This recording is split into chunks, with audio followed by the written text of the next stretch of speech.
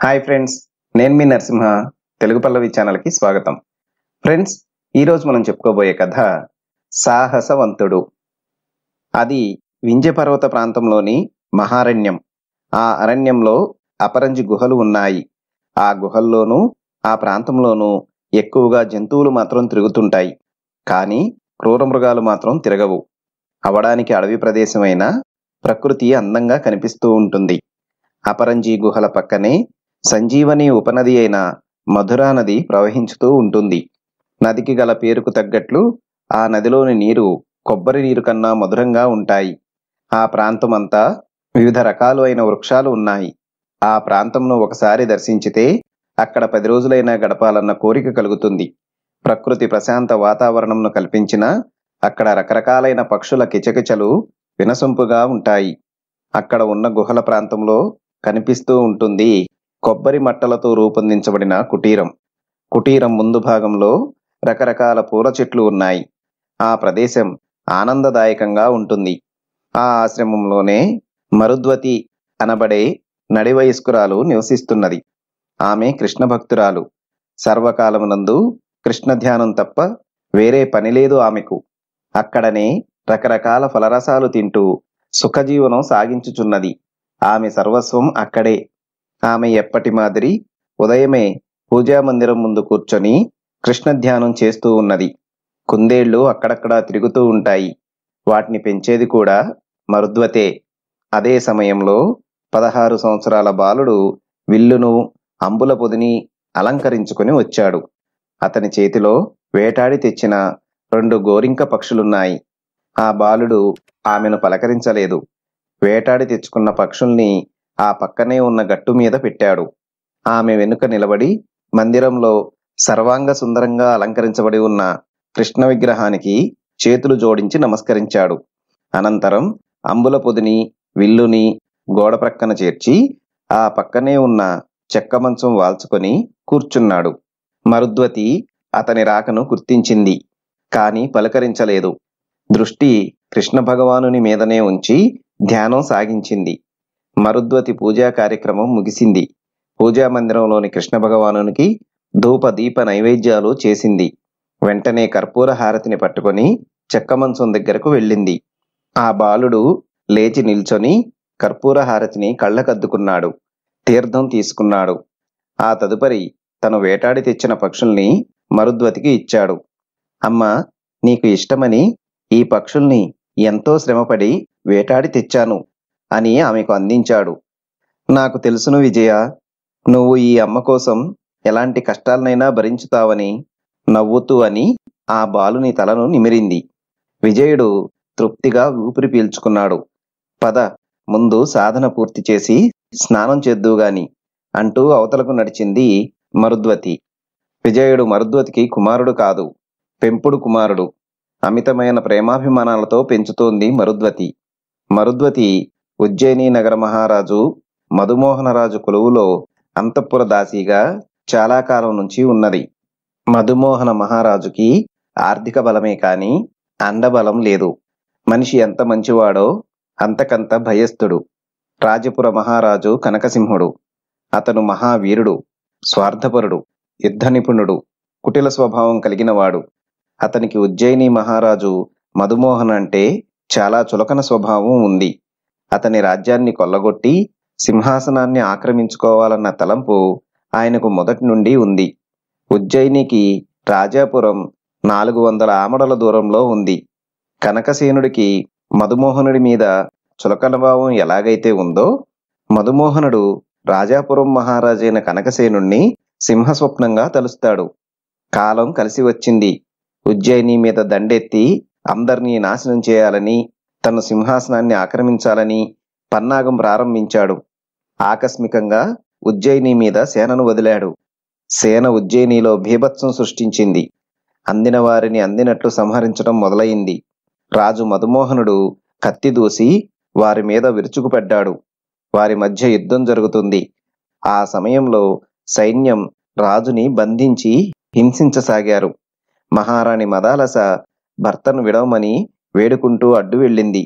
క్రూర జంతువులుగా విజయ విహారం సాగిస్తున్న సైనికులు రాణి మదాలసను కత్తులతో పొడిచి చిత్రహింసల పాలు చేశారు. ఆ సందర్భంగా ఆమె అసూలు బాసింది.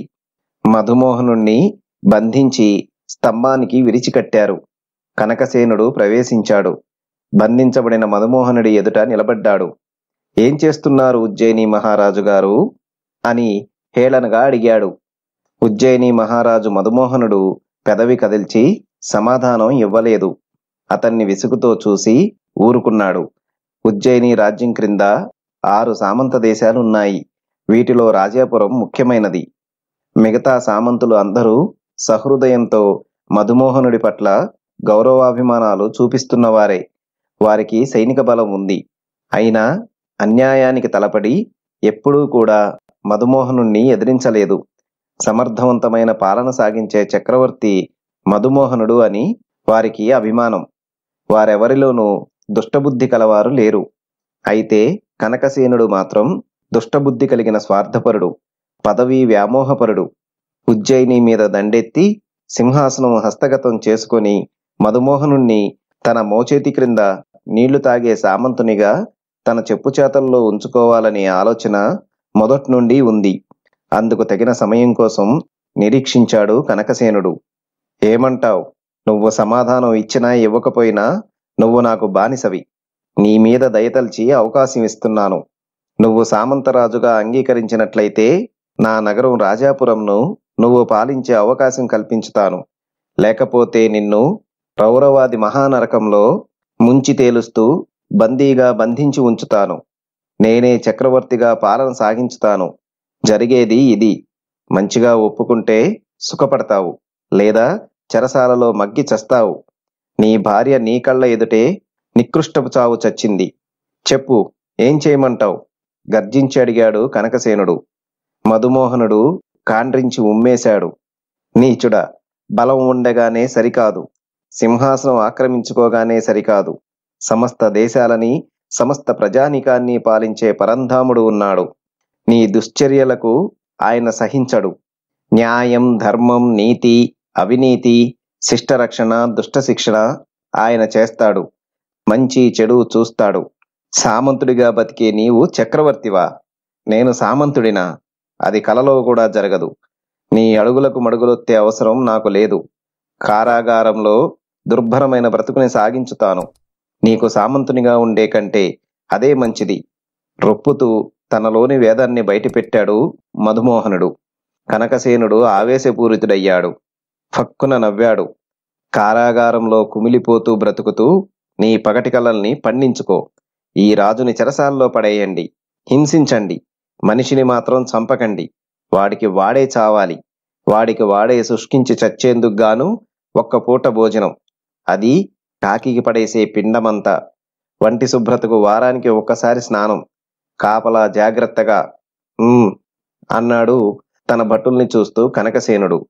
భటులు అప్పటికప్పుడే మధుమోహనుణ్ణి చెరసాలకు ఈడ్చుకుని వెళ్లారు. మధుమోహనుడి కుమారుడు విజయసేనుడు. అతనికి కుమారుడు కలిగిన వార్త కనకసేనుడికి తెలియదు. అతను సింహాసనం హస్తగతం చేసుకున్న సమయానికి విజయసేనుడికి 6 దినాల వయస్సు. ఇంకా పేరైనా పెట్టని పసికందు. మహారాణిని సైనికులు నిర్దాక్షిణ్యంగా సంహరించినప్పుడు అంతఃపుర దాసీగా ఉన్న మరుద్వతి 6 దినాల పసికందును తీసుకొని అంతఃపురంలోని సొరంగం గుండా బయట ప్రపంచంలో అడుగుపెట్టింది. కనకసేనుడి దుర్మార్గపు చర్యలను రూపుమాపడానికి ఆ బాలునికి తల్లి, తండ్రి సర్వస్వం తనే అయ్యి పెంచి పెద్ద చేయాలని తలంచింది. ఆ విధమైన రాజభక్తితోనే అతన్ని తీసుకొని బయటపడింది. ఈ సంగతి కనకసేనుడికి గాని, అతని చేతి క్రింద పనిచేసే సేవకులకు గాని ఎవరికీ తెలియదు. రాజదంపతులకు బిడ్డ కలిగినట్లు కూడా తెలియదు. నగరవాసులకు మాత్రమే తెలుసు. మరుద్వతి ఆ బాలునితో అపరంజీ గుహల ప్రాంతంలో అడుగుపెట్టింది. అక్కడ నివాసం ఏర్పరచుకుంది. బాలుణ్ణి ప్రాణప్రదంగా పెంచసాగింది.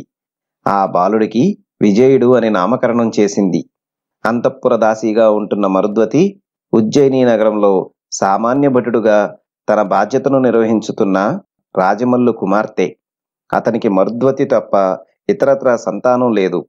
రాజమల్లు కత్తి యుద్ధంలో ప్రావీణ్యత సంపాదించినవాడు. రాజసేవా పరాయణుడు. తన ఏకైక పుత్రిక మరుద్వతికి కత్తిసాము, అస్త్ర విద్య, అక్షర విలువలు అన్నీ స్వయంగా నేర్పి అన్నిటా ఉత్తీర్ణురాలను చేశాడు.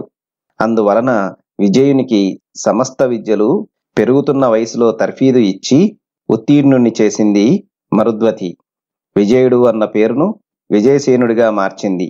అతను రాజకుమారుడు అని, అతన్ని పెంచి పెద్ద చేసింది మరుద్వతి అని, అంతఃపుర దాసి అని విజయుడికి తెలియదు. తనకు మరుద్వతి కన్నతల్లి అనుకుంటున్నాడు. ఆమెకు వివాహం అవకుండానే ఇంత కథ జరగటంతో నగరానికి వెళ్ళటం కానీ వివాహం చేసుకోవటం కానీ జరగలేదు. ఆమె తల్లిదండ్రులు కలరా వ్యాధితో మరణించినట్లు మాత్రం తెలుసుకుంది. ఒకానొక సమయంలో తనకు తండ్రి ఎవరని విజయుడు అడగ్గా కన్న తండ్రి ఉన్నాడని, ఆయన సన్యాసుల్లో కలిసి దేశాలు పట్టి తిరుగుతున్నాడని మాత్రం చెప్పింది. అమ్మా, నాన్న ఏ విధంగా ఉంటాడో చెప్పమ్మా, నేను వెళ్ళి వెతికి తీసుకువస్తాను అని అడిగాడు. ఆమె పేలవంగా నవ్వింది.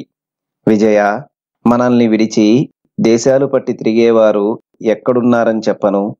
నువ్వు 6 దినాల వయసులో ఉన్నప్పుడు నన్ను నిన్ను విడిచి వెళ్ళిపోయారు. ఎలా ఉండేది, ఎక్కడ ఉండేది, నేను ఏం చెప్పగలను? అందుకు మనం ప్రయత్నించి ఫలితం ఉండదు. ఆ కృష్ణ భగవానుని దయ వలన ఏనాటికైనా మంచి రోజులు అంటూ వస్తే మీ తండ్రి కొడుకులు కలుస్తారు. ప్రస్తుత స్థితిలో ఇంతకు మించి నేనేమీ చెప్పలేను అని భారంగా ఊపిరి పీల్చుకుంది మరుద్వతి. ఆ రోజు మొదలు విజయుడు తండ్రిని గురించిన ప్రసక్తి తీసుకురాలేదు. ఆమె చెప్పు చేతల్లోనే అభివృద్ధికి వస్తున్నాడు. ఎప్పటి అలవాటు ప్రకారమే విజయుడు వేటకి బయలుదేరి వెళ్ళాడు. ఆనాడు అతనికి ఒక్క జంతువైనా దక్కలేదు.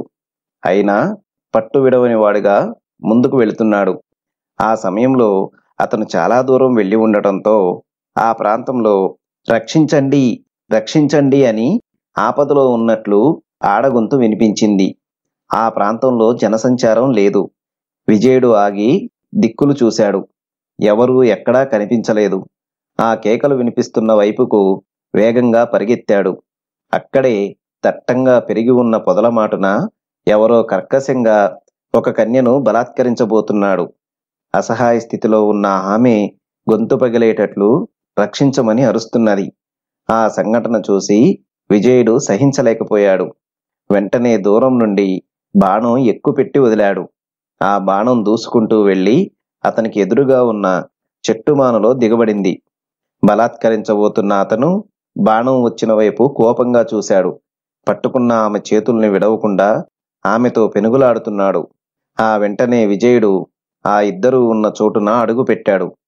ఎవరు నువ్వు? అడిగాడు అతను. నేనెవరో తర్వాత చెప్తాను, ముందు ఆమెను విడిచిపెట్టు అన్నాడు విజయుడు కోపంతో. ముందు ఇక్కడి నుండి పోరా. ఆమెతో పెనుగులాడుతూనే కుడికాలు పైకెత్తి విసురుగా విజయుని తన్నబోయాడు అతను. విజయుడు తప్పించుకొని రివ్వున పక్షిలాగా పైకి ఎగిరి అతన్ని గట్టిగా తన్నాడు. ఆ తన్నుకి ఆ వ్యక్తి తూలి అవతల పడబోయి ఆగాడు. ఆమె పరిగెత్తి విజయునికి దగ్గరలో నిలబడి ఆ ఇద్దరినీ చూస్తుంది. అతను ఎవరో సామాన్య కుటుంబంలో పుట్టిన వాడిలాగానే కనిపిస్తున్నాడు. విజయునితో కత్తికి కత్తి కలిపి పోరాటానికి దిగాడు ఆ వ్యక్తి. ఆ ఇద్దరినీ మార్చి మార్చి చూస్తున్నది ఆమె. అపరిచితుడైన విజయుడు గెలిస్తే అవతలి వాడి నుండి తను రక్షింపబడుతుంది. అతను ఓడితే తన బ్రతుకు నాశనం అవుతుంది. తనను ఆపదలో నుండి రక్షించవచ్చిన ఆ వీరునకు విజయం చేకూర్చు భగవాన్ అని ఆమె లోలోన ఎంతగానో దైవాన్ని ప్రార్థించుకుంటోంది. ఆ ఇద్దరు ఒకళ్లను మించిన ఆవేశంతో ఒకరు శరీరాలు మరిచి పోరాడుతున్నారు. పోరాడుతూనే అవతల వ్యక్తి ఒక్క ఎగురున ఎగిరి అవతలగా ఉన్న కొండబండ మీద నిలిచాడు. విజయుడు కూడా విడవకుండా ఎగిరి వెళ్లి అతని పక్కన నిలిచాడు. తిరిగి ఇద్దరి మధ్యన పోరాటం తీవ్రమైంది. అంతే, క్షణాలలోనే అవతలి వ్యక్తి శక్తి సన్నగిల్లింది. తనకు తాను రక్షించుకోవటం తక్షణ కర్తవ్యంగా భావించి పోరాడుతూనే దిక్కులు చూశాడు. ఆ కొండ పక్కనే ఏదో ఏరు ప్రవహించుతుంది. అమాంతం ప్రాణరక్షణ కోసం ఆ ఏటిలోకి దూకాడు. విజయుడు అతన్ని చూస్తూ నవ్వుకున్నాడు. కొండగట్టు మీద నుంచి దిగివచ్చి ఆమెను కలుసుకున్నాడు. పిరికి వెధవ, భయపడి ప్రాణాల్ని రక్షించుకోవటం కోసం నీళ్లలో దూకాడు అని చిన్నగా నవ్వాడు. ఆమె కళ్ళార్పకుండా అతన్ని చూస్తున్నది. అది గ్రహించిన అతను ఇంతకీ నువ్వెవరు అని ప్రశ్నించాడు విజయుడు. నా పేరు చంద్రకాంత. ఉజ్జయిని మహారాజు కనకసేనుడి కుమార్తెను. అతను నా మేనత్త కొడుకు కిరణసేనుడు అంది చంద్రకాంత. కిరణసేనుడు నిన్ను ఎందుకు నిర్బంధం చేస్తున్నాడు అని అడిగాడు విజయుడు. చెప్తాను వినండి. నన్ను సమయానికి వచ్చి కాపాడిన మీకు చెప్పక ఎవరికి చెప్పుకుంటాను నా కథ? క్షణం ఆగి ఈ విధంగా చెప్పింది చంద్రకాంత. అతను నన్ను ప్రేమించాడట, పెళ్లాడతాడట. అందుకు నేను అంగీకరించలేదు. మా నాన్నగారు నా అభిప్రాయానికి విరుద్ధంగా పెళ్లి చేయనని, ఆ సందర్భంగా బంధుత్వ అభిమానాన్ని పాటించనని చెప్పారు. నేను ఎవరినైతే కోరుకుంటానో వారికే ఇచ్చి వివాహం చేస్తానన్నారు మా నాన్నగారు. దాంతో అతనికి పట్టుదల అధికమైంది. నన్ను ప్రత్యేకంగా ఒంటరిగా కలుసుకుని నచ్చజెప్పాలని ఎన్నో విధాల ప్రయత్నించాడు. అందువలన ఉపయోగం లేకపోయింది. దాంతో నన్ను ఏ విధంగా వశపరుచుకోవాలని ఆలోచించుకున్నాడో నన్ను నీడలాగా పసికడుతున్నాడు. ఈనాడు వేటకు బయలుదేరాను. వేటాడ ప్రయత్నించాను. ఒక్క జంతువైనా లభ్యపడలేదు. అంతలో ఎదురయ్యాడు కరణసేనుడు. అతను కల్మషంతో నన్ను వెంటాడాడని నాకు తెలియదు, ఊహించలేదు కూడా. ఆ దగ్గరలో ఉన్న నీటి మడుగులో పెద్ద రకం చేపలున్నాయని ఆశ చూపించాడు. ఏదో పదార్థం నా చేతికిచ్చి నీటి మీద చల్లమన్నాడు. అప్పుడు చేపలు బయటపడతాయని అన్నాడు. అతను చెప్పింది నాకు కాకమ్మ కథగా తోచింది. నవ్వి, మంత్రాలకు చింతకాయలు రాలవు అన్నాను. తను అక్కడికి చేపలు పట్టడానికే వచ్చినట్లు చెబుతూ తన చేతిలో ఉన్న గాలంను ఆమెకు ఇచ్చాడు. వేటతో పాటు చేపలు పట్టడం అంటే కూడా తనకు ఇష్టమని చెప్పింది. వెంటనే అంబుల పొదిని, విల్లుని ఒడ్డున ఉన్న చెట్టుకు తగిలించి ఆమె గాలం పట్టుకొని మడుగు దగ్గరకు నడిచింది. అంతే. ఆ వెంటనే కిరణసేనుడు అంబుల పొదిని, విల్లుని బలం కొద్దీ మడుగులోకి విసిరాడు. అది చూసి చంద్రకాంత విస్తుబోయింది. గాలంను వదిలి వెనక్కి తిరిగి వచ్చి ఎందుకు ఆ పని చేశావని నిగ్గదీసింది. అదంతా ఆమెను వశపరుచుకునేందుకు తన ప్రయత్నమని, ఆకలిగా ఉన్న సింహంలాగా ఆమె వంక చూస్తూ సమీపించి పట్టుకోబోయాడు. అతడి నుండి తప్పించుకొని ఆమె శక్తి కొలది పరిగెత్తింది. కిరణసేనుడు వెంటాడాడు. పరిగెత్తలేక ఆమె అలసిపోయింది. అతను ఆమెను పట్టుకొని తన వశం కమ్మని నిర్బంధించసాగాడు. అంతవరకు చెప్పి తర్వాత జరిగింది చెప్పే అవసరం లేదు కదా అన్నది చంద్రకాంత. విజయుడు కొద్దిసేపు ఆలోచించాడు. ఆమెను వెంట తీసుకువెళ్లి మహారాజు కనకసేనుడికి అప్పగించుతానన్నాడు. ఆమె నిరాకరించింది. ఆ పని చేయవద్దని వారించింది. కిరణసేనుడు పగబట్టిన పాముగా నా బ్రతుకు ఏదో ఎత్తువేసి కాలరాయడానికి పొంచి ఉంటాడు అంది. విజయుడు ధైర్యం చెప్పబోయాడు. ఆమె వద్దని చెప్పింది. విజయుడు క్షణకాలం ఆలోచించాడు. పోనీ మా నివాసానికి వస్తావా? అక్కడ మా అమ్మ ఉంది. నీ ఇష్టం వచ్చినంత కాలం స్వేచ్ఛగా ఉండొచ్చు అన్నాడు విజయుడు. ఆమె ఊకొట్టి అంగీకరించినట్లు తలాడించింది. సరే పద, చిన్నగా నవ్వి అన్నాడు. అతను ముందు, అతని వెనుక చంద్రకాంత నెమ్మదిగా నడిచి వెళ్లారు. మెరుస్తున్న ఏదో పల్చని వస్త్రం ఎటు నుండో గాలికి ఊగిపోతూ వచ్చి ఆమె శిరస్సున పడింది. ఆ వెంటనే చంద్రకాంత వస్త్రంతో సహా మాయమైంది. ఏదో మాట్లాడుతూ ముందుకు నడుస్తున్న విజయుడు తల తిప్పి చూసేసరికి చంద్రకాంత కనిపించలేదు. అతను తుల్లిపడ్డాడు. చుట్టూ పరికించి చూశాడు. చంద్రకాంత లేదు. అది అతనికి వింతగా తోచింది. నగరానికి వెళ్ళనంది, తనతోనే వస్తానంది, వస్తూనే కనిపించకుండా పోయింది. ఆమె ఏమైనట్లు లోలోన ప్రశ్నించుకున్నాడు. సమాధానం చిక్కలేదు. అయినా వదల్లేదు. కొంతసేపు ఆ ప్రాంతం అంతటినీ వెతికాడు. ఆమె కనపడలేదు. నవ్వుకుంటూ నివాసానికి వెళ్ళాడు. అతను ఆలస్యంగా నివాసం చేరినందుకు మరుద్వతి ఎక్కడికి వెళ్ళావు అని అడిగింది. అతడు జరిగిందంతా చెబుతూ చంద్రకాంత ఆత్మకథను వివరించాడు. చంద్రకాంత కథను విన్న మరుద్వతి ఆమె తమ విరోధి అయిన కనకసేనుడి కుమార్తె అని, ఆమెను గురించి పట్టించుకోవద్దని చెప్పబోయి చెప్పలేకపోయింది. నీచ స్వభావం కలిగిన కనకసేనుడి గురించి విజయుడికి చెప్పి అతని మనస్సు గాయపరచదలుచుకోలేదు. అయితే సమయం వచ్చినప్పుడు తానే సర్వం చెప్పి కనకసేనుణ్ణి విజయుడి చేతనే చంపించి సింహాసనం స్వాధీనం చేసుకునేట్లు చేయాలని తలంచింది. అంతలోనే ఈ కథ జరగటం ఆమెకు బాధ కలిగించింది. ఆమె తమ నివాసానికి వస్తే తమ గుట్టు బయటపడుతుందని, తమను కూడా సంహరించుతాడు ఆ క్రూరుడు అనుకుంది. విజయ, అటువంటి ఆడవాళ్లను వెంట తీసుకురాకూడదు నాయనా, అది నీ వ్యక్తిగత గౌరవానికి మచ్చ అన్నది. విజయుడు తలాడించాడు. కాని అతని మెదడు పరిపరి విధాల ఆలోచనలతో నలిగిపోతున్నది. తన వెనకే వస్తున్న చంద్రకాంత ఏమైంది? వెంటాడి కిరణసేనుడు మాట్లాడ వీలు పడకుండా నోరు నొక్కి తీసుకువెళ్ళాడా? లేక తనకు తానే చెప్పకుండా ఉజ్జయిని వెళ్ళిందా? తనచే రక్షింపబడిన ఆమె ఏమైంది తెలుసుకోవటం తనకు తక్షణ కర్తవ్యంగా భావించాడు. తనే ఉజ్జయిని వెళ్ళి విషయం మహారాజు కనకసేనుడికి వివరించితే అని ప్రశ్నించుకున్నాడు తనని తాను. తను ఉజ్జయిని వెళ్ళాలంటే చాలా దూరం, ఏదైనా వాహనం ఉంటేనే గాని వెళ్ళటం జరగదు. అందుకోసం ఆలోచించాడు. తల్లి మరుద్వతితో తనకు గుర్రం కావాలన్నాడు. విజయుడు ఏది కోరినా తక్షణం ఏర్పాటు చేయటం మొదటి నుండి కూడా మరుద్వతికి అలవాటు. అలాగే ఏర్పాటు చేస్తాను అని చెప్పి ఆ మర్నాటి ఉదయం దగ్గరలో ఉన్న పల్లెకు వెళ్ళింది విజయుడిని వెంట పెట్టుకుని. ఆ పల్లెలో గుర్రాల గురవయ్య అని గుర్రాల వ్యాపారం చేస్తూ ఉంటాడు. అతన్ని గురించి విని అతన్ని కలుసుకునే నిమిత్తం వెళ్ళి మాట్లాడింది. మేలు రకం గుర్రంను ఎంపిక చేసి ఎంతకిస్తావని అడిగింది. ఆ గుర్రాన్ని 1000 వరహాలకిస్తానన్నాడు అతను. ఆ తక్షణం తనతో తెచ్చిన వస్త్రం మూటను విప్పి అందులోని 1000 వరహాలను లెక్కపెట్టి గురవయ్యకు ఇచ్చింది. అది చూసి విజయుడు ఆశ్చర్యపడ్డాడు. అతని తల్లి దగ్గర అంత డబ్బు ఎక్కడిది అని ప్రశ్నించుకున్నాడు. కాని ఆమెను అడగలేదు. మరోసారి అడగవచ్చుననుకొని మౌనం వహించాడు. ఆనాడు తన అంతఃపురం నుండి పసివాడితో బయలుదేరి రహస్య మార్గం గుండా వచ్చేసింది.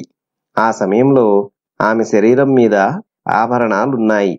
అడవిలో ఆశ్రమ జీవితం సాగించుతున్నప్పుడు బంగారం తనకెందుకు అనుకొని అంతటినీ అమ్మి సొమ్ము చేసుకుంది. సంసారం గడుపుకుంటూ ధనం దాచుకుంది.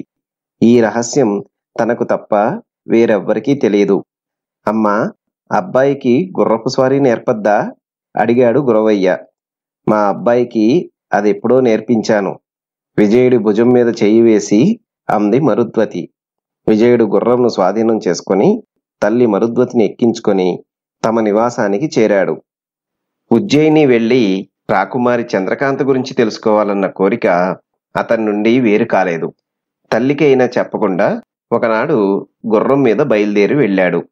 విజయుడు ఎక్కిన గుర్రం వేగాన్ని పుంజుకొని పరిగెత్తుతోంది. గుర్రం మీద ఉండి ఉత్సాహంతో అతను పరిసరాల అందాల్ని వీక్షించసాగాడు. చాలాసేపటికి విజయుడు ఉజ్జయిని పొలిమేర దాటి నగర వీధుల్లో ప్రవేశించాడు. నగర వీధుల్ని, అక్కడి భవనాల అందాల్ని చూస్తూ గుర్రాన్ని ముందుకి పరిగెత్తించాడు. ఆ సమయంలో అతను ఊహించకుండానే 10 మంది రాజభటులు కత్తిపట్టి విజయుని మార్గానికి అడ్డుగా నిలిచారు. విజయుడు కళ్ళెం లాగిపట్టి గుర్రాన్ని ఆపాడు. ఎవరు మీరు అని అడిగాడు విజయుడు. కనిపించడం లేదా? మేము రాజభటులం అన్నాడు ఒకడు. నేనెవరో తెలుసా అడిగాడు విజయుడు. నువ్వెవరైనా మాకు అనవసరం, నిన్ను బంధించమని సర్వసేనాని గారి ఆజ్ఞ అన్నాడు మరొక భటుడు. ఎవరా సర్వసేనాని ప్రశ్నించాడు విజయుడు. నేను అంటూ మీసం తిప్పుతూ అతని ఎదుటికి వచ్చాడు కిరణసేనుడు. నువ్వా? తెల్లబోయి చూస్తూ అన్నాడు విజయుడు. ఆ వెంటనే గుర్రం దిగాడు. ఆనాడు నా నుండి వేరు చేసి నా మరదల్ని తీసుకెళ్లిన వాడివి నువ్వు, నాకు గుర్తే. విజయుడి మొహంలో మొహం పెట్టి ఆ మాట ఇద్దరికీ మాత్రమే వినపడేటట్లు అన్నాడు చిన్నగా.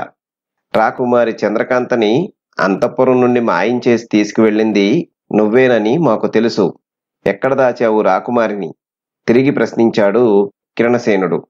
అతను ఆ మాట అనడంతో రాకుమారి ఉజ్జయిని అంతఃపురం చేరలేదని అర్థం చేసుకున్నాడు విజయుడు.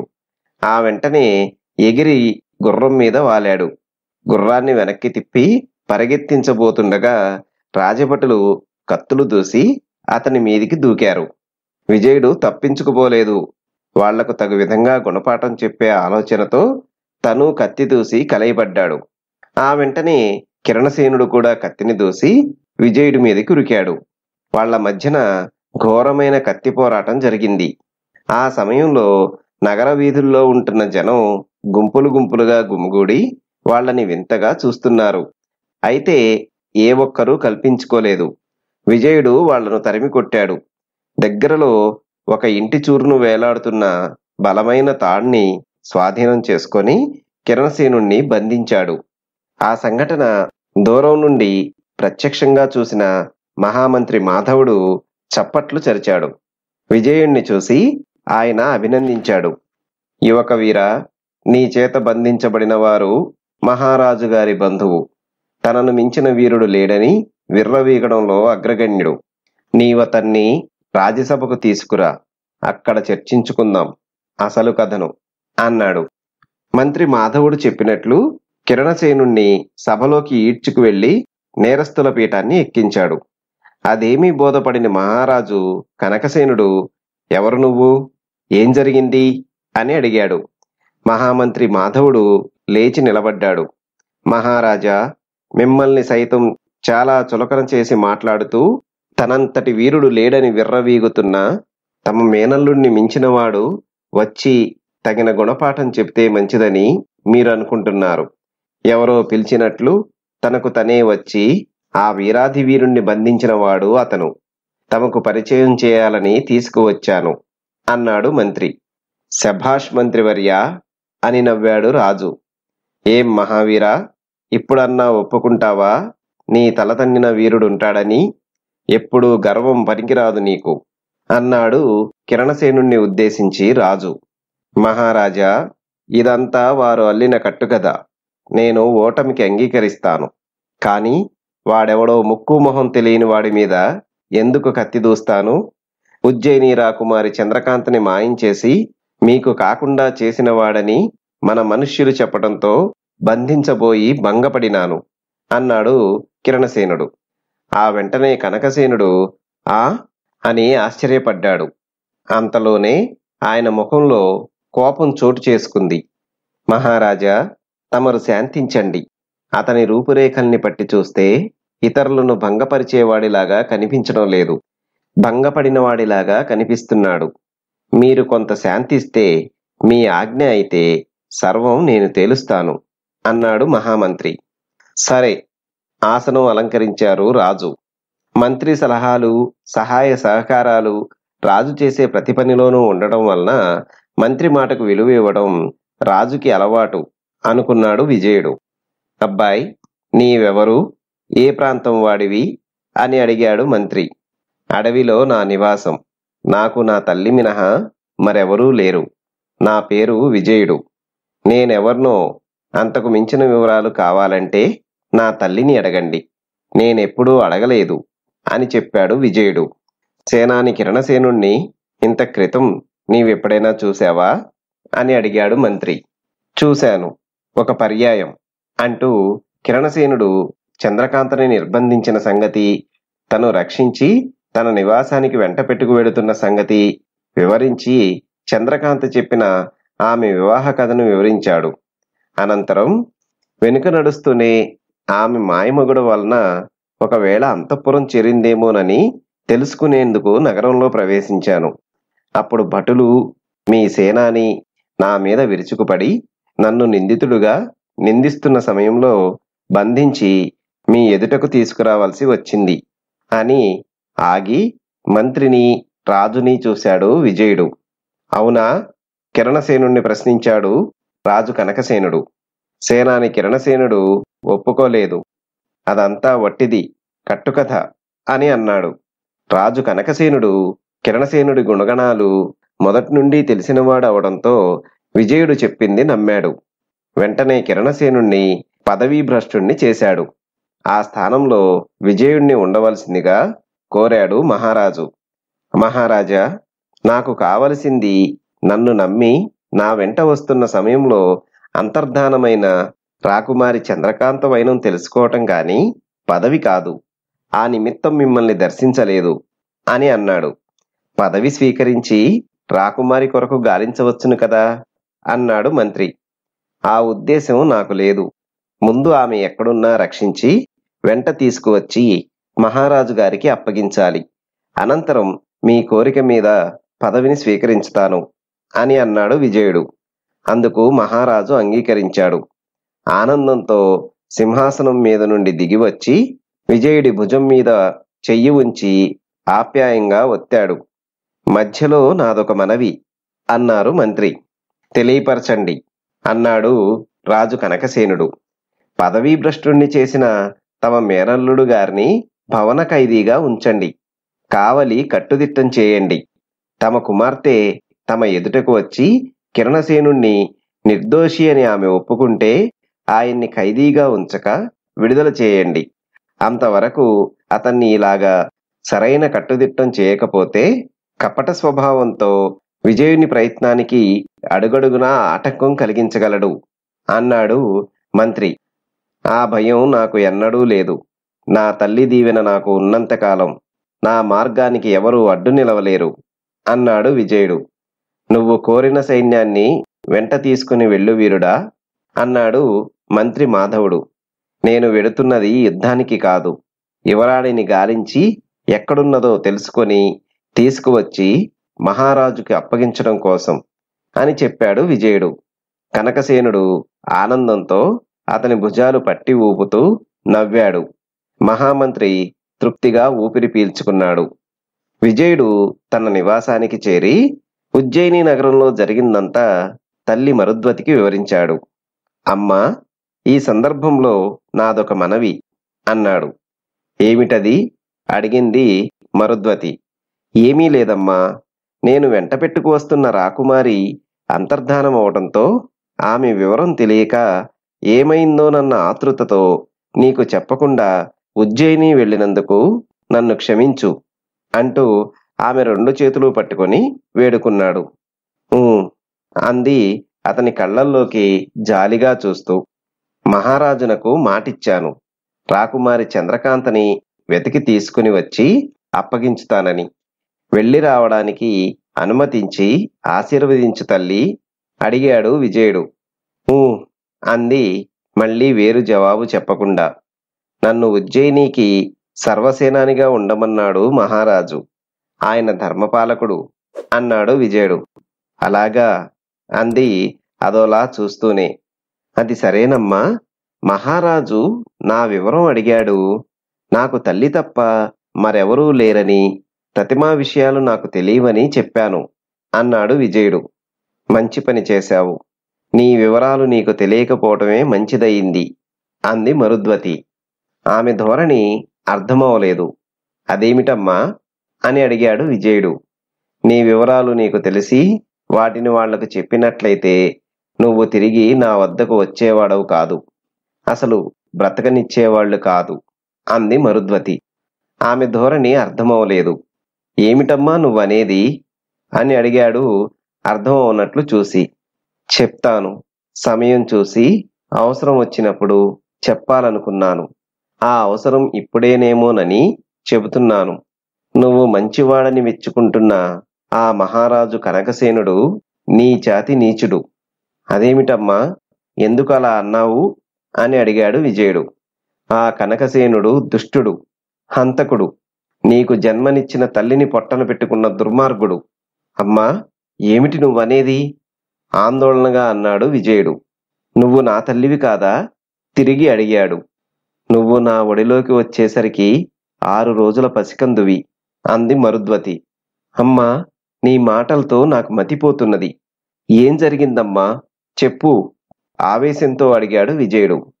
నేను అంతఃపుర దాసిని అంటూ ప్రారంభించి ఆనాడు కనకసేనుడు జరిపిన దుశ్చర్యలను అక్షరం విడవకుండా వివరించింది మరుద్వతి. ఇంతకాలం ఇదంతా నాకెందుకు చెప్పలేదమ్మా? చెప్పినట్లయితే ఆ కనకసేనుడి గుండెల్ని చీల్చి నా తల్లికి తండ్రికి రక్తతర్పణం చేసేవాడిని. ఆయన బ్రతికే ఉంటే ఆయన చేతనే ఆ కనకసేనుణ్ణి నా తల్లిని చంపినట్లు అతని భార్యను తూట్లు పొడిపించేవాణ్ణి అని ఇంకేదో అనబోగా, ఆగు విజయ, ఆగు, శాంతించు. ఏం జరిగినా మన మేలుకే జరుగుతుందని ఆ కృష్ణ భగవానుని అనుగ్రహంగా భావించు. ఇక ముందు కథను నేను చెప్పినట్లే రసవత్తరంగా నడిపి నీవు అలంకరించవలసిన ఉజ్జయిని సింహాసనాన్ని చేజిక్కించుకో. మహారాజు కనకసేనుడికి తగిన బుద్ధి చెప్పి నీ తండ్రి కాళ్ళు పట్టించు. న్యాయానికి వాడిని బ్రతకనీయకూడదు.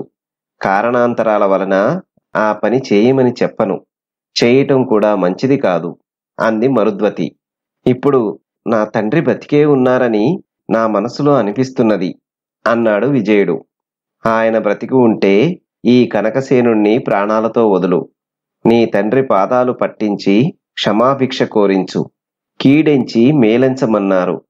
ఆయన ఒకవేళ కనకసేనుడి దుర్నడత కారణంగా మరణించి ఉంటే ఆ కనకసేనుణ్ణి ముక్కలుగా నరికి పగ తీర్చుకో. నిన్ను పెంచిన తల్లిగా ఇది నా సందేశం అని అన్నది మరుద్వతి. విజయుడు ఉద్రేకపూరితుడు అయినాడు. అమ్మా, నీ కోరిక తీరుస్తాను. నాలోని వేదన చల్లార్చుకుంటాను. ఇది నా శపథం. నన్ను ఆశీర్వదించు తల్లి అని ఆమెకు పాదాభివందనం చేశాడు. మరుద్వతి అతని భుజాలు పట్టుకొని లేవదీసింది. అమ్మా, నీ భర్త సజీవుడై ఉన్నాడా? ఉంటే ఎక్కడ ఉన్నాడు? కన్నబిడ్డగా నన్ను పొత్తిళ్ల నుంచి పెంచుకుంటూ వచ్చిన నీ వేదనను కూడా తీర్చాల్సిన అవసరం నా మీదుంది అని ఆమె చేతులు పట్టుకుని అడిగాడు విజయుడు. నేను వివాహమాడని బ్రహ్మచారిణిని. నేను వివాహమాడాల్సిన వయసులో ఉన్నప్పుడే ఈ ఘోరం జరిగింది. నిన్ను పెంచి పెద్ద చేసి ఆ దుర్మార్గుని అంతం చేయించే ఆశయంతోనే నేను వివాహం చేసుకోలేదు. 6 రోజుల పసికందుతో ఈ ప్రాంతంలోకి ప్రవేశించాను. అప్పటి నుండి ఇక్కడే గడుపుతున్నాను. నాకున్న ఆభరణాలన్నీ విక్రయించాను. ఆ డబ్బుతోనే రోజులు గడుపుతూ నీకు గుర్రాన్ని కొని ఇచ్చాను అని చెప్పింది మరుద్వతి. నా గురించి ఎంత కష్టపడినావమ్మా? చాలు, నీ ఆశీస్సులతో నా ధర్మాన్ని నిర్వర్తించుకుంటాను. నాకు సెలవివ్వు తల్లి అన్నాడు. వెళ్ళిరా నాయనా అంటూ మరొకసారి ఆశీర్వదించింది. తన వద్ద ఉన్న ధనంలో కొంత తెచ్చి అతనికిచ్చి, ఈ వరహాలు నీ అవసరానికి ఉంచుకో తండ్రి అంది మరుద్వతి. వెంటనే విజయుడు బయలుదేరి వెళ్ళాడు. అతను వెళుతున్న సమయంలో మరుద్వతి ఎదురొచ్చింది. అనంతరం అతను కంటికి దూరమయ్యే వరకు అటే చూసింది. విజయుడి గుర్రం నురగలు కక్కుతూ పరిగెత్తి ఆ ప్రదేశాన్ని విడిచి చాలా దూరం వెళ్ళింది.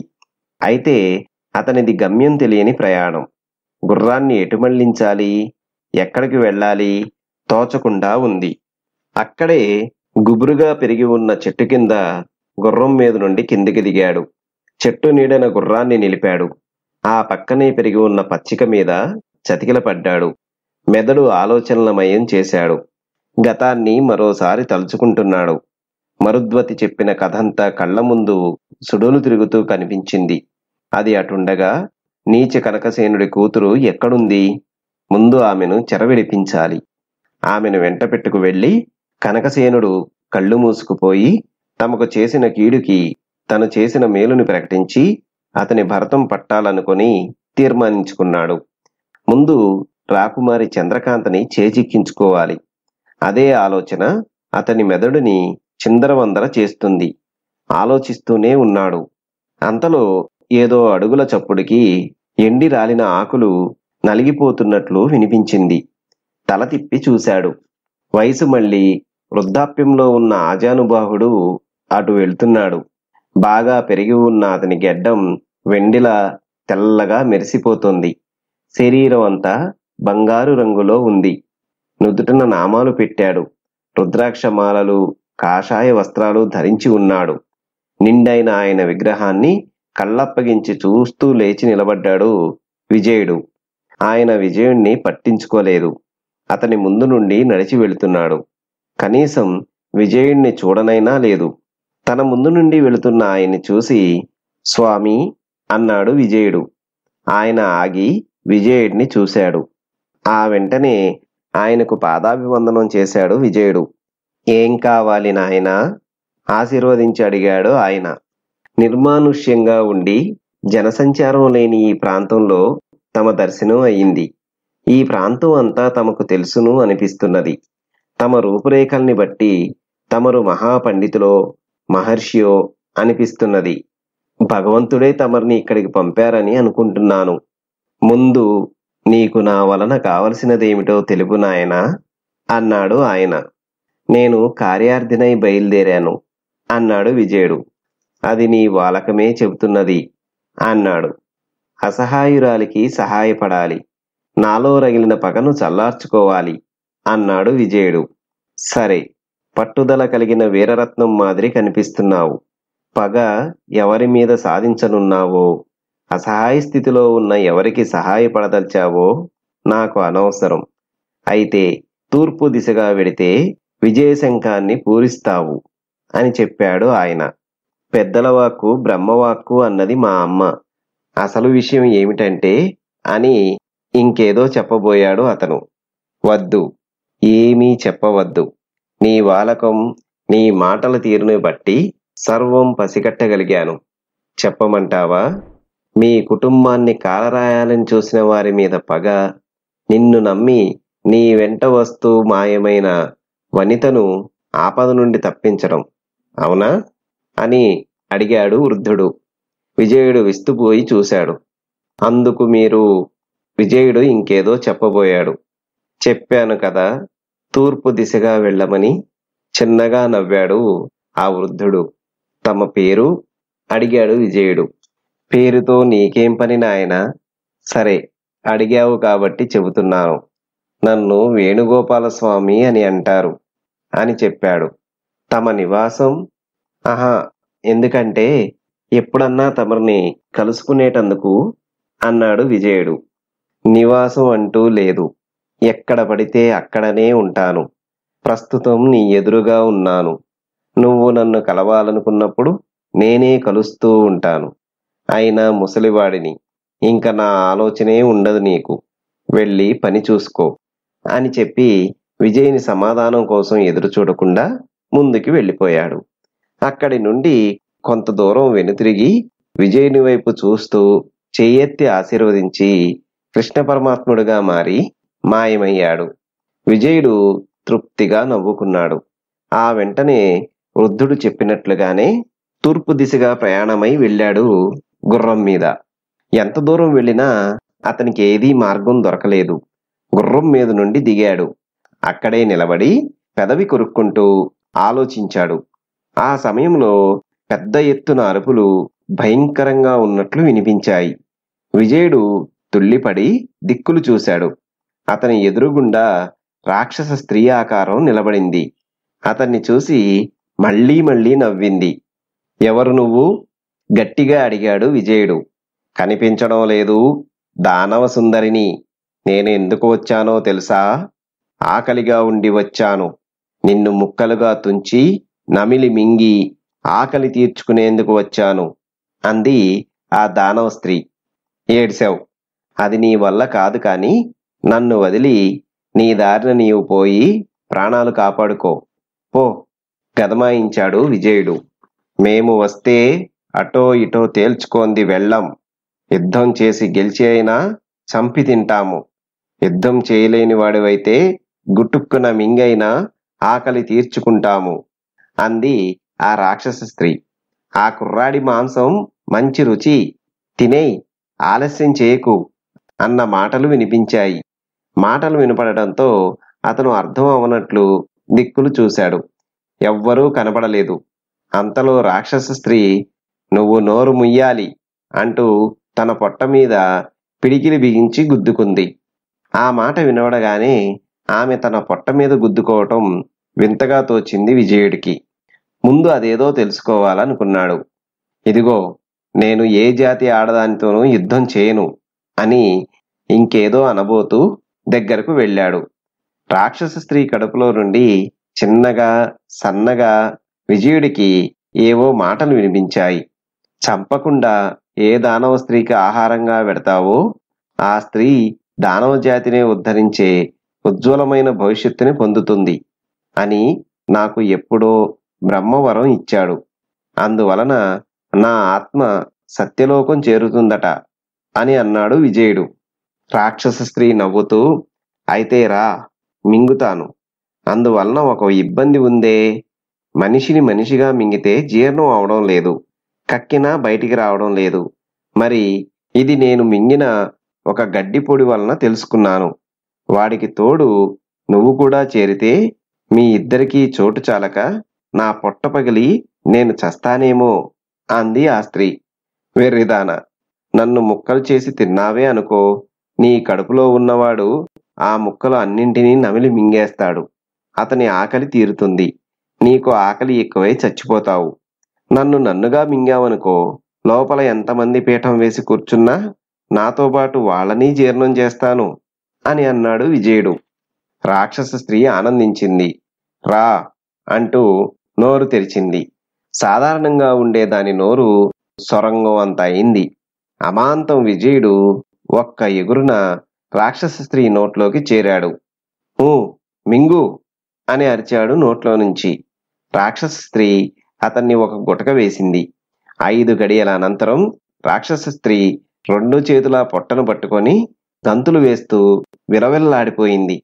తక్షణం కింద పడింది చావు కేకలు పెడుతూ. అంతలో ఆమె పొట్ట 2గా చీలింది. అందులో నుండి రక్త ప్రవాహం. ఆ రక్త ప్రవాహంలో ఎవరో ఋషి, విజయుడు రక్తమయమైన శరీరాలతో బయటపడినారు. రేయ్, నన్నే మోసం చేస్తావురా అంటూ చావు కేకలు వేస్తూ మరణించింది రాక్షస స్త్రీ. ఆ వెంటనే మహర్షిని తనతో పాటు గుర్రం మీద ఎక్కించుకొని ఆ ప్రాంతంలో ప్రవహించే నదీపాయకు వెళ్ళాడు విజయుడు. ఇద్దరూ శుచిగా స్నానం చేశారు. అనంతరం, స్వామి, తమరెవరు? ఏమిటి వింత? మీరా రాక్షస స్త్రీ కడుపులో సజీవుడై ఉండడం ఏమిటి అని అడిగాడు విజయుడు. నా పేరు మృకుండ మహర్షి. ఆ కథను వివరంగా చెబుతాను. నా ఆశ్రమానికి పోదాం పద అనగా ఇద్దరూ అతని గుర్రం మీదనే తూర్పు దిశగా ప్రయాణించి మృకుండ మహర్షి ఆశ్రమం చేరారు. అక్కడ 24 గంటలు శివస్తోత్రంతో తన శరీరంను, తనతో పాటు విజయుని శరీరంను శుద్ధి చేశాడు మహర్షి. అనంతరం ఇద్దరూ ఆశ్రమం వెనుక పక్కనున్న ఫలవృక్షాల నుండి ఫలాలు తీసుకొని ఆరగించారు. తదుపరి మృకుండ మహర్షి ఈ విధంగా చెప్పాడు. చిరంజీవి, నాకు శివప్రసాదితమైన లింగం నా కంఠంను అలంకరించి ఉంది. చూశావు కదా, ఆ లింగం మహత్తర శక్తి కలది. అది నాకు భూషణమై ఉండగా ఎటువంటి ప్రాణహాని కలగదు. అంతేకాక తపశ్శక్తి సంపన్నుణ్ణి. ఆపదలో ఉన్నప్పుడు ఆకలి దప్పికలు ఉండవు. వాయుబంధన లేదు.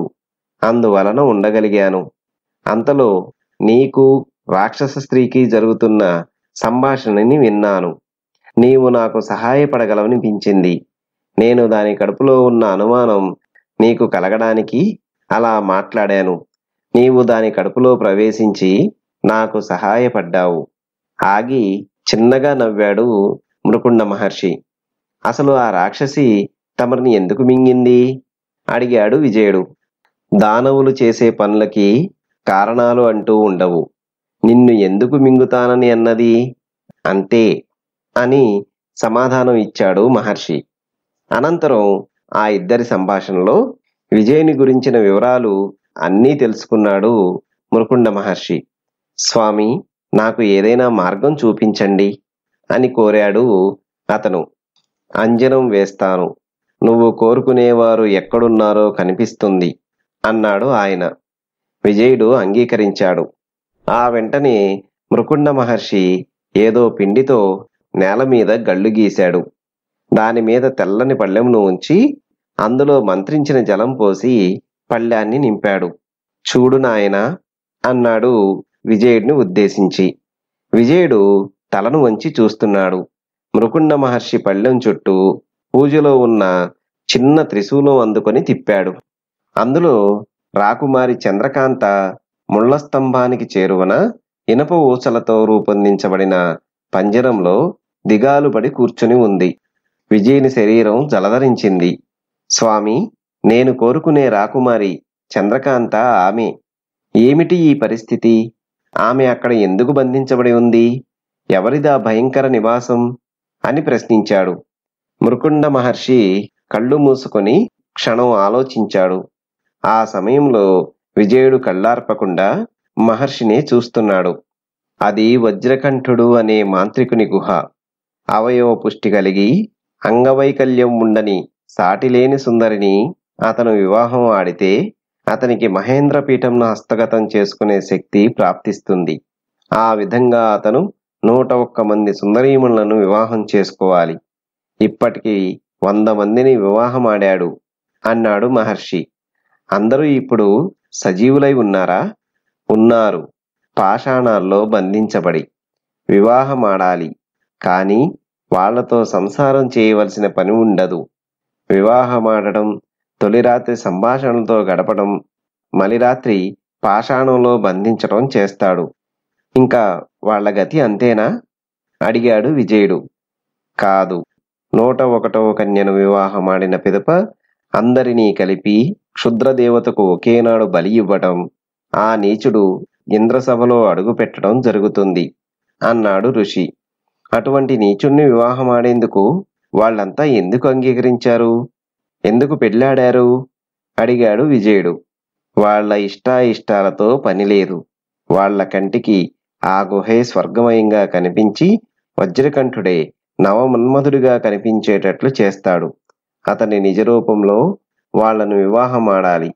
అందుకని వాళ్లకు మైకం కమ్మించి దేవి ఎదుట నిలబెట్టి వివాహం చేసుకుంటాడు అన్నాడు మహర్షి. అయితే చంద్రకాంతని వివాహమాడకుండా ఎందుకు ఆగాడు అని అడిగాడు విజయుడు. మిగతా సుందరాంగినులకు ఈమెకు తేడా ఉంది. తను బంధించి తెచ్చిన సుందరాంగినులు అంత క్రితం ఎవర్నీ ప్రేమించి గాని పెళ్లాడాలని తలంచి గాని ఉండకూడదు. అయితే ఈమె మనసులో ఎవరినో పెళ్లాడాలన్న ఆలోచన ఉండి ఉంటుంది. ఆమె మనసులో ఉన్న వ్యక్తి మీద ఉన్న అభిప్రాయాన్ని తుడిచివేసి తన మీద అభిప్రాయాన్ని కలిగించుకోవాలి. ఆ రోజు రావటం కోసం ఆమెను బంధించాడు. రోజు తన వివాహం గురించి ఘనంగా చెప్పుకుంటూ ఆమెకు నచ్చ చెబుతున్నాడు. అందుకే ఆమెను వివాహం చేసుకోలేకపోయాడు అని చెప్పాడు మృకుండ మహర్షి. ఆమె మనసులో ఉన్న వ్యక్తి ఎవరో చెప్పగలరా? ప్రశ్నించాడు విజయుడు. అది నువ్వే తెలుసుకుంటావు అన్నాడు మృకుండ మహర్షి. చంద్రకాంతని చెరవిడిపించే విధానం ఏమిటి? వాడి పేరు వజ్రకంఠుడు. వాడు ఆరాధించుతున్న క్షుద్రదేవత వాడి ప్రాణాలను వాడి కంఠంలోనే ఉంచింది. ఆ కంఠం కత్తిరించిన సమయంలోనే వాడు మరణిస్తాడు. అది సామాన్య మానవుల వలన అయ్యే పని కాదు అన్నాడు మహర్షి. ఏ విధంగా సాధ్యమవుతుంది అని ప్రశ్నించాడు విజయుడు. ఆ మహావిష్ణువు యొక్క చక్రశక్తిని వాడు క్షుద్రదేవతా శక్తులతో పాటు అదుపులో ఉంచుకున్నాడు. వాడి పాపం పండినప్పుడు అక్కడున్న ఆ శక్తి సహాయపడుతుంది. అప్పుడు దుష్ట సంహారం జరుగుతుంది అని చెప్పాడు మృకుండ మహర్షి. అది ఎప్పటికి జరుగుతుంది? అంతవరకు వాడికి అపజయం కలగదు కదా అని ఆలోచిస్తూనే ఉన్నాడు విజయుడు. మృకుండ మహర్షి తల ఊపాడు. అంత మాత్రాన నిరుత్సాహపడకూడదు. ప్రయత్నలోపం కలగకుండా ప్రయత్నించినట్లయితే మానవుడే దేవుడుగా ఆ శక్తి దానికదే వశమైనా అవ్వచ్చును అని సమాధానం ఇచ్చాడు మహర్షి. సరే మహర్షి, అక్కడికి చేరే విధానం విశదీకరించండి. మహావిష్ణువు అవతారమైన కృష్ణ భగవానుని నా తల్లి నిత్యం ఆరాధిస్తుంది. తల్లి దీవెన, కృష్ణ పరమాత్ముని దయ ఉంటే నా ప్రయత్నం విజయవంతమవుతుంది. లేదా ఆ దుష్టుని చేత సంహరించబడతాను. అనుగ్రహించి మార్గం చూపించండి అని వేడుకున్నాడు విజయుడు. నీలోని ధైర్యం, సాహసం నిన్ను సర్వత్రా కాపాడుతుంది అని చిన్నగా నవ్వి విజయుని తల నిమురుతూ అన్నాడు మహర్షి. అనంతరం మృకుండ మహర్షి చేయి చాచాడు. అతని చేతిలో చిత్రాసనం నిలిచింది. దానిని విజయుని చేతిలో పెట్టాడు. విజయుడు దాన్ని కళ్ళకద్దుకొని భద్రపరుచుకున్నాడు. అనంతరం మరో చిన్న మణిని సృష్టించాడు. అది దివ్యకాంతులతో మెరుస్తుంది. దాన్ని విజయునికి ఇచ్చాడు. చిరంజీవి, నీవు ఈ మణిని తలపాగాలో భద్రపరుచుకుంటే నీకు ఇతరులు కనిపించుతారు. ఇతరులకు నీవు కనిపించవు. నీవు ఆ చిత్రాసనాన్ని అలంకరించితే అదే నిన్ను వజ్రకంఠుడి గుహకు చేరుస్తుంది. నీ గుర్రం నిన్ను అనుసరించుతుంది. నీకు తెలియకుండానే సర్వత్రా నీవు విజయశంఖాన్ని పూరిస్తావు అని చెప్పి మరోసారి విజయుని తలనిమురుతూ ఆశీర్వదించాడు మృకుండ మహర్షి. విజయుడు మహర్షికి పాదాభివందనం చేసి బయలుదేరాడు. విజయుడు అలంకరించిన చిత్రాసనం ఆకాశ మార్గాన గాలిలో తేలిపోతూ వాయువేగాన్ని పోటీ చేస్తూ పయనిస్తుంది. ఎప్పటికప్పుడు అతను పరిసరాల్ని చూస్తూ ఆనందిస్తున్నాడు. తల వంచి ఉండిండొకసారి భూమి వైపు చూస్తున్నాడు. గుర్రం పైన వెళ్లే చిత్రాసనాన్ని పోటీ చేస్తూ పరిగెత్తుతోంది. భూమి మీదున్న చెట్లు, కొండలు చిన్న చిన్న ఆట వస్తువులుగా కనిపిస్తున్నాయి. చిత్రాసనం ఒక కొండ శిఖరాన ఆగింది. దాని మీద నుంచి దిగకుండానే చుట్టూ చూశాడు విజయుడు. చిత్రాసనం మీద నుండి దిగాడు. ఆ మరుగడియలో అతను చూస్తుండగానే చిత్రాసనం మాయమైంది. అదే మాంత్రికుడైన వజ్రకంఠుని గుహకు మార్గమని తలిచాడు. మృకుండ మహర్షి ప్రసాదించిన మణిని తలపాగాలో అమర్చుకున్నాడు. కొండ శిఖరం నుండి కిందికి దిగుతూ చుట్టూ చూశాడు. గుర్రం కనిపించలేదు. దాన్ని గురించి అతను పట్టించుకోలేదు. వేగంగా కొండ పైభాగం నుండి క్రిందకు దిగాడు. అతనికి గుహద్వారం కనిపించింది. అయితే మార్గం మూయబడి ఉంది. గుహలోపలికి వెళ్లే మార్గం గురించి తను అడగలేదు, మహర్షి చెప్పలేదు. తీవ్రంగా ఆలోచిస్తున్నాడు లోపలికి వెళ్లే విధానం గురించి. కొంతసేపటికి గుహద్వారం వద్దకు మాంత్రికుడు వజ్రకంఠుడు వేగంగా వచ్చాడు. అతన్ని చూస్తూ ఆ ప్రక్కనే నిల్చున్నాడు. అతని విగ్రహం సామాన్యులకు భయం కలిగించేదిగా కనిపిస్తోంది. విజయుడు కనురెప్పలు ఆర్పకుండా అటే చూస్తున్నాడు. సర్వశక్తి స్వరూపిణి, ఆనతిచ్చి మార్గం తెరిపించు, ఓం క్లీం జగ్ భగ్ భగ్ అని అరిచాడు. అతని గొంతు అరుపుతో ఆ ప్రదేశం ప్రతిధ్వనించింది. వెంటనే గుహద్వారం తెరుచుకుంది. ఆలస్యం చేయకుండా వజ్రకంఠుడి కన్నా ముందే విజయుడు లోపల ప్రవేశించాడు. వజ్రకంఠుడు లోపల అడుగుపెట్టగానే తిరిగి ఆ మార్గం మూసుకుపోయింది. విజయుడు గుహ లోపలి భాగాన్నంతా స్వేచ్ఛగా తిరుగుతూ పరిశీలించాడు. అతను క్రమేపీ చంద్రకాంతని బంధించి ఉన్న పంజరం వద్దకు చేరాడు. చంద్రకాంతని చేరేసరికి అతని శరీరం తేలిక అయింది. అయితే ఆమెకు కనిపించలేదు. అందుకు కారణం అప్పటికే మాంత్రికుడు వజ్రకంఠుడు చంద్రకాంత ఉన్న పంజరం ముందు నిలిచి ఉన్నాడు. ఆమెతో తన గురించి, తన శక్తిని గురించి చెప్పుకుంటున్నాడు. విజయుడు పంజరం ప్రక్కనే నిలబడినాడు. మాంత్రికుని, చంద్రకాంతని చూస్తున్నాడు. వజ్రకంఠుని దుర్భాషలు వింటున్నాడు. చంద్రకాంత, నిన్ను ఎంతకాలం పంజరంలోని చిలకలాగా బంధించినా నువ్వు మనసు మార్చుకున్నట్లు అనిపించడం లేదు. ఇంకా నా శక్తిని నీవు అర్థం చేసుకోలేదు. నీకు అర్థమయ్యేటట్లు చెప్పటం, నీ మనసు మార్చటం నా ధర్మం. మనసు మార్చుకుంటే నీ భవిష్యత్తు అఖండంగా ప్రకాశిస్తుందని గ్రహించు అన్నాడు వజ్రకంఠుడు. అప్పుడు చంద్రకాంత, అవును, ఇందులో బంధించి ఉంచిన నాటి నుండి నా భవిష్యత్తు ఎంత ప్రకాశవంతమైందో నువ్వు చెప్పకుండానే అర్థమవుతుంది. నువ్వు ప్రకాశింపచేసే భవిష్యత్తు నాకు అవసరం లేదు అని ఆమె ఇంకేదో అనబోయేలోగా, వేర్రెదాన, మానవుడు స్వర్గపీఠాన్ని అలంకరించే శక్తిని పొందగలగటం, ఆ వార్త నువ్వు వినడం ఎప్పుడన్నా జరిగిందా? ఇప్పుడు ఆ వార్తను వినిపించటం కాదు, ప్రత్యక్ష నిదర్శనంగా చూస్తావు. నిన్ను నిరంకుశంగా, నిర్దాక్షిణ్యంగా వివాహం చేసుకోవచ్చు. కానీ అందువలన నాకు, నన్ను వివాహమాడిన నీకు కూడా ఫలితం ఉండదు. మనస్ఫూర్తిగా వరించి పెండ్లాడితేనే స్వర్గసింహాసనం మన పరం అవుతుంది. ఇంద్రస్థానంలో నేను, శచీదేవి స్థానంలో నువ్వు ఆ సింహాసనాన్ని అలంకరించి పరిపాలించవచ్చు. అంతకంటే భోగం మరొకటి లేదు. ఇదే విషయం నీకు ఎన్నిసార్లో చెప్పాను. అయినప్పటికీ నువ్వు నన్ను అర్థం చేసుకోలేక ఎంత చెప్పినా గాలికి వదిలేస్తున్నావు. ఏమంటావు? ఇప్పటికైనా నువ్వు నన్ను అర్థం చేసుకొని ఊ అంటే చాలు, సర్వం అనుకూలిస్తాయి అన్నాడు వజ్రకంఠుడు. నేను నీకు ఎన్నోసార్లు చెప్పాను. నువ్వు నన్ను అర్థం చేసుకోక నిర్బంధంలో ఉంచావు. నేను నిన్ను పెళ్లాడను. నాకు ఇంద్రసింహాసనం మీద శచీదేవి స్థానంలో కూర్చొని కులకాలని లేదు. నన్ను విడిచి వేరే ఎవరినైనా తెచ్చి పెళ్లాడు. నాకు ఇవ్వదలిచిన అవకాశం ఆమెకు కలిగించు అంది. నీకంటే అందగత్తెలు లేరని, నిన్ను చెరపట్టి తెచ్చానని బెట్టు చేస్తున్నావా? నేను తలిస్తే నీ తల తన్ని అందగత్తెను తీసుకురాగలను. కాని నిన్ను ఎందుకు తెచ్చానో తెలుసా? ఎవ్వరినీ ఆశించని ఈ కన్ను నిన్ను ఆశించింది. నిన్ను పెండ్లాడి సర్వసుఖాలు నీకే అందజేయాలన్న తలంపుతో చెరపట్టి తీసుకువచ్చాను. అది నువ్వు గ్రహించక నన్ను అపార్థం చేసుకుంటున్నావు. నన్ను ప్రేమించు అని ఇంకేదో అనబోయేలోగా, ఆపు, నువ్వు నా మనస్సు మార్చలేవు. ఆడది జీవితంలో ఒకరినే ప్రేమిస్తుంది, వారినే వివాహం చేసుకుంటుంది. అది ఎప్పుడో అంటే నువ్వు నన్ను చెరపట్టని ముందు గడియలోనే జరిగింది అంది ఆమె. ఎవడా అల్పుడు?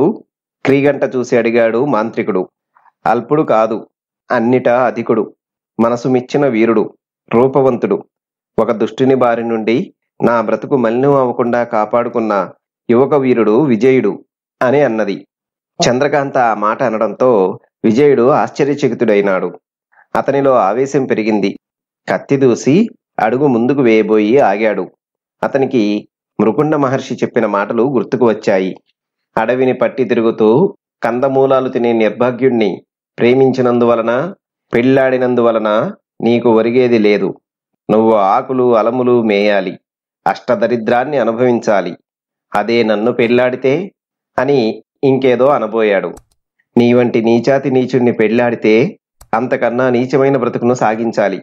నా ఎదుటి నుండి పో అవతలికి అని గట్టిగా అరిచింది. మాంత్రికుడు వజ్రకంఠుడు తనను తాను పూర్తిగా మర్చిపోయాడు. అతని కళ్ళు చింతనిప్పులుగా మెరుస్తున్నాయి.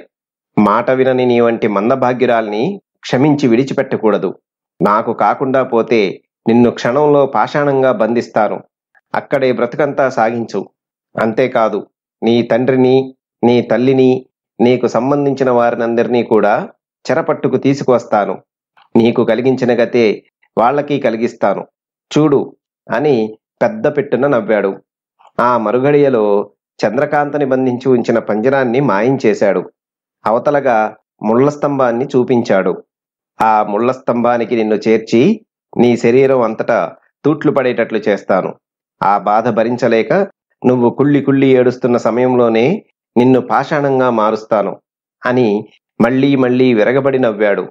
ఆ తక్షణం కుడి చేతిని చాచి మంత్రదండం సృష్టించుకున్నాడు వజ్రకంఠుడు. విజయుడు ఆగ్రహించాడు. మాంత్రికుడు వజ్రకంఠుని మీదకి ఉరికేందుకు అడుగు ముందుకు వేసి ఆగిపోయాడు. ఒక్కసారి విజయుడు దిక్కులు చూశాడు.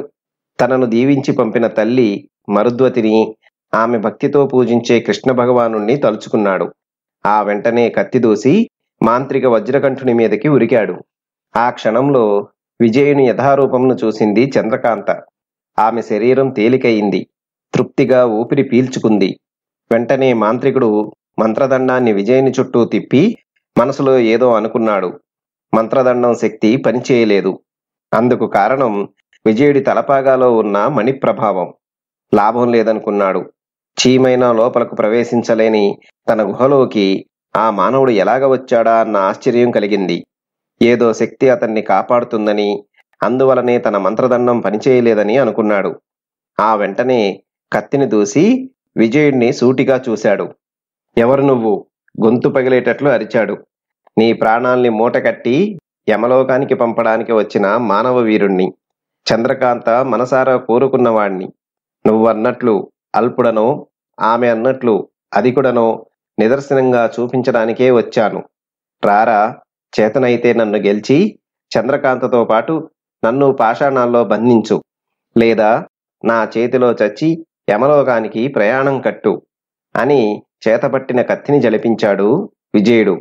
ఒరేయ్ కుర్రకుంక, ఈ ప్రపంచంలో నీలా బ్రతికే మానవులు ఎవ్వరూ నన్ను చంపలేరురా. దానవులు నా ధాటికి తట్టుకోలేక ఎక్కడో జలాంతర్గ భాగాల్లోనూ అరణ్యాల్లోనూ దాక్కుంటారు. దేవతలకి నా ఎదుటపడే ధైర్యం లేదు. నా ప్రాణాలు ఎక్కడున్నాయో, వాటిని ఏ విధంగా పోగొట్టాలో నాకు తెలుసు. రారా అంటూ సింహం పిల్లలాగున ఒక్కసారిగా ఎగిరి వజ్రకంఠుని మీదకి ఉరికాడు విజయుడు. వజ్రకంఠుడు తన కత్తిని విజయుని కత్తికి కలిపి పోరాడుతున్నాడు. ఆ ఇద్దరి పోరాటం క్షణాల మీద ఉద్రేకాల్ని పెంచి వికృత రూపం దాల్చింది. ఇద్దరూ పోరాడుతున్న సమయంలోనే విజయుని దృష్టి క్షుద్రదేవత పాదాల మీద నిలిచింది. అక్కడ ఏదో శక్తి దివ్యకాంతిని ప్రసరింపజేస్తున్నది. విజయుడు పోరాడుతూనే పట్టిన కత్తితో క్షుద్రదేవత పాదాల మీద కొట్టాడు. ఆ విగ్రహం పాదం పగిలి రెండుగా అయింది. ఆ మధ్య నుండి జ్యోతి బయటికి వచ్చింది. అది విష్ణు చక్రంగా మారింది. అది ప్రత్యక్షంగా చూశాడు వజ్రకంఠుడు. తన ప్రాణానికి ముప్పు అని తలిచాడు. చేతపట్టిన కత్తి అక్కడ పడేసి పిచ్చి కుక్క మాదిరి చక్రానికి అందకుండా 2 చేతులతో కంఠం పట్టుకుని పరుగులు తీశాడు. పెద్ద పెట్టున అరుస్తున్నాడు.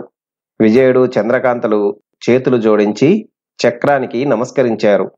మాంత్రికుడు వజ్రకంఠుడు ఎంత తప్పించుకోవాలని ప్రయత్నించినా మరణం తప్పలేదు. ఆ విష్ణు చక్రం వెంటాడి వజ్రకంఠుని కంఠాన్ని నరికేసింది. ఆ వెంటనే వజ్రకంఠుడు పెద్ద పెట్టున అరుస్తూ రక్తమయమై కిందపడి మరణించాడు. ఆ తదుపరి చంద్రకాంతని దగ్గరికి తీసుకున్నాడు. ఆమెను ఉజ్జయిని తీసుకువెళ్లి మహారాజు కనకసేనుడికి అప్పగించదలిచాడు. ఆమె అభ్యంతరం చెప్పలేదు. మార్గమధ్యంలో జరిగింది అంతా విశదీకరించాడు. కిరణసేనుడికి జరిగిన పదవీ భ్రష్టతను గురించి వివరించాడు. అనంతరం చంద్రకాంతని తనతో పాటు గుర్రం మీద తీసుకువెళ్లి కోటలో ప్రవేశించాడు విజయుడు. ఏనాడో నగరం నుండి వెళ్లిన చంద్రకాంత రాకుమారి తిరిగి నగరం చేరటం అక్కడి వారికి ఆనందమయమైంది. అనంతరం రాకుమారిని వెంట పెట్టుకొని అంతఃపురంలో అడుగుపెట్టి ఆమెను కనకసేనుడి దంపతులకు అప్పగించాడు. ఆ సమయంలో విజయుణ్ణి అమితంగా అభిమానించారు కనకసేనుడి దంపతులు. అక్కడ 2 దినాలు అతిథిగా ఉండమని, తదుపరి తమ సత్కారాన్ని అందుకొని వెళ్ళమని విజయుడిని కోరాడు రాజు. విజయుడు అంగీకరించాడు. ఆ వెంటనే అతను రాజభవనాల్లోనూ కోట ప్రాంగణంలోనూ ఎక్కడికైనా వెళ్ళనివ్వమని ఉత్తర్వులు జారీ చేశాడు కనకసేనుడు. ఆ సందర్భంగా అతిథిగా ఉన్న విజయుడు చీకటిశాలలో బంధించబడి ఉన్న తన తండ్రిని చూశాడు. ఆయన కొన ఊపిరితో ఉన్నాడు. తన కుమారుడు అని చెప్పాలనుకుని చెప్పలేక తిరిగి వెళ్ళిపోయాడు. అక్కడ అంతఃపురంలో చంద్రకాంత తను విజయుడిని వివాహమాడతానని, అతను కాక మరెవ్వరినీ వివాహమాడనని తల్లిదండ్రులకు చెప్పి ఒప్పించింది.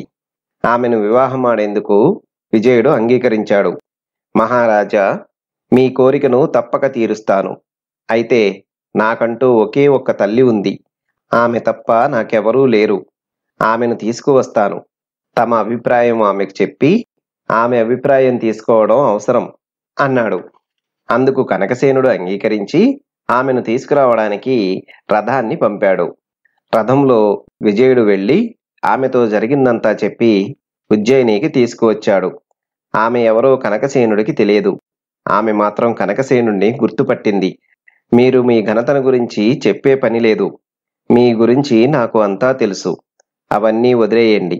విజయునికి మీ కుమార్తెను ఇచ్చి వివాహం చేయాలంటే మీరు మాట్లాడవలసింది నాతో కాదు అన్నది మరుద్వతి. మరెవరితో అని అడిగాడు కనకసేనుడు. నేటి వరకు మీ అధికారంలో హింసించబడుతూ చావు బ్రతుకుల్లో ఉన్న రాజు మధుమోహనుడు గారు. మీకు ముందు ఈ నగరాన్ని పాలించిన చక్రవర్తి అంది. కనకసేనుడు తుళ్ళిపడ్డాడు. ఆ మధుమోహనుడికి విజయునికి గల సంబంధం ఏమిటి అని ప్రశ్నించాడు. ఈ విజయుడు ఆ మహారాజు యొక్క ఏకైక పుత్రుడు అంది మరుద్వతి. అబద్ధం అని గట్టిగా అరిచాడు కనకసేనుడు. నిజం. మీరు నిరంకుశంగా దాడి చేసి రాణిగారిని దారుణంగా చంపారు. రాజుని చెరపట్టి హింసించసాగారు. అప్పుడు విజయుడు 6 దినాల వయసు గల పసివాడు. రాజదంపతులకు ఏకైక పుత్రుడు. ఉజ్జయిని సింహాసనానికి వారసుడు. ఆ దంపతులకు బిడ్డ పుట్టిన సంగతి మీకు తెలియదు. నేను అప్పుడు అంతఃపుర దాసిని. 6 రోజుల పిల్లవాడిని రహస్య మార్గాన తీసుకువెళ్లి అడవిలోనే పెంచి పెద్ద చేశాను. మీరు అభిమానించే విజయుడే ఆ విజయుడు అని అన్నది మరుద్వతి. ఆమె గతం గురించి చెప్పడంతో కనకసేనుడి నెత్తిన పిడుగుబడినట్లయింది. ఈ పెళ్లికి నేను అంగీకరించను అని అరిచాడు. ముందు ఆ విజయుడిని బంధించండి అని అన్నాడు. ఆ వెంటనే అక్కడే ఉన్న చంద్రకాంత పక్కగా నిలబడిన భటునివరలోని కత్తిని విసురుగా లాగింది. అడుగు ముందుకు వేశారా, మీ తలలు పుచ్చకాయల్లాగా పగలగొడతాను. ప్రపంచం తలకిందులైనా నా నిర్ణయం మారదు అని అంది. నా నిర్ణయం విను. నా తల్లిని సంహరించి నా తండ్రిని ఇన్నేళ్లుగా నానా హింసల పాలు చేస్తున్నా నీ తండ్రి బ్రతికి ఉంటే నేను నిన్ను పెళ్ళాడను. నేను ఆ దుర్మార్గుణ్ణి చిత్రవధ చేసి చంపాలి. అప్పుడు నా కసి తీరుతుంది. నిన్ను పెళ్ళాడతాను అన్నాడు. నన్ను గెలవడం నీ తరం కాదురా అంటూ కత్తి దూసి విజయుని మీద కురికాడు కనకసేనుడు. ఇద్దరూ యుద్ధానికి ఉపక్రమించారు. ఆ సమయంలో పోరాటం చాలాసేపు జరిగింది. అనంతరం కనకసేనుడు చేతపట్టిన కత్తి జారి అవతల పడింది. ఆ వెంటనే విజయుడు చేతపట్టిన కత్తిని పైకెత్తి అతని గుండెల్లో దించబోయాడు. కనకసేనుడి భార్య తనకు పతిభిక్ష పెట్టమని విజయుడి ముందు మోకరిల్లింది. విజయుడు శాంతించాడు. మరుద్వతి కూడా విజయునితో కనకసేనుణ్ణి వదిలేయమని సలహా ఇచ్చింది. కనకసేనుడు పశ్చాత్తాప హృదయంతో మదమోహనుడి వద్దకు వెళ్లి అతని కాళ్ల మీద పడి క్షమాభిక్ష కోరుకున్నాడు. మధుమోహనుడు అతన్ని క్షమించాడు. తదుపరి అంతఃపుర దాసి మరుద్వతి జరిగిందంతా మధుమోహనుడికి వివరించి విజయుడిని అతనికి అప్పగించింది. నీ త్యాగానికి ఎంతో సంతోషిస్తున్నాను. మా కుటుంబ క్షేమం కోసం నీ బ్రతుకుని పణంగా పెట్టావు. వివాహం చేసుకోకుండా నా బిడ్డను పెంచి ఇంతవాణ్ణి చేశావు. నీవు రాజమాతగా నా బిడ్డను పెంచిన పెంపుడు తల్లిగా మా కుటుంబంలోనే ఉండిపో మరుద్వతి అన్నాడు రాజు మధుమోహనుడు. మరుద్వతి అంగీకరించింది. అనంతరం ప్రత్యేక ఆహ్వానం మీద మృకుండ మహర్షిని ఆహ్వానించారు. ఆయన్ని ఎంతగానో గౌరవించి ఆయన సమక్షంలోనే ఆయన ఆశీస్సులతో విజయునికి చంద్రకాంతకి అతి వైభవంగా వివాహం జరిపించారు పెద్దలు. ఆ శుభ సమయంలో ఇంటింట విజయశంఖాన్ని పూరించారు ప్రజలు. ప్రతి వీధిలోనూ విజయ పతాకాన్ని ప్రతిష్ఠించారు. ఉజ్జయిని చక్రవర్తిగా విజయుడికి అతి వైభవంగా పట్టాభిషేకం జరిపించారు. కిరణసేనుడు తన తప్పులను ఒప్పుకున్నాడు. చంద్రకాంత మేనత్త కొడుకుగా అభిమానించి విజయునితో చెప్పి విధించిన శిక్షను రద్దు చేయించింది. అనంతరం సర్వసేనానిగా నియమించబడ్డాడు కిరణసేనుడు. చూశారు కదా ఫ్రెండ్స్, ఇది ఈ రోజు కథ. మరొక మంచి కథతో తదుపరి వీడియోలో కలుసుకుందాం. ధన్యవాదాలు.